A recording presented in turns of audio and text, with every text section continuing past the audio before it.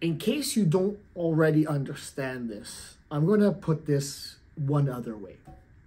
Have you ever looked at your savings account and looked at the interest that you're collecting? Or lack thereof?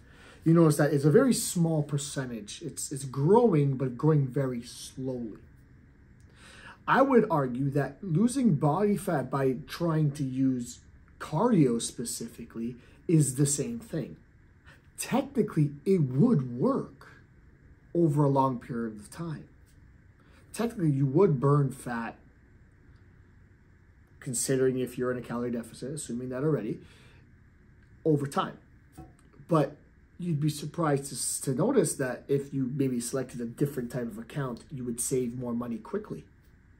And although it might work for some people to do it that way, the more effective way is to have a more high yield bank account.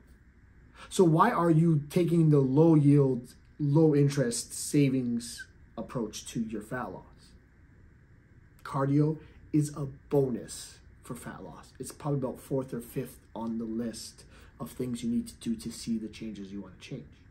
Now, when you're doing the exercise in the facility or at home, whatever, like when you're doing the purposeful activity, which is exercise, it should be strength-based, resistance-based, because you're trying to build the muscle and signal your brain to keep that muscle so that it preferentially gets rid of body fat. That is picking the right account for your fat loss goals, not picking the low yield, low interest rate cardio.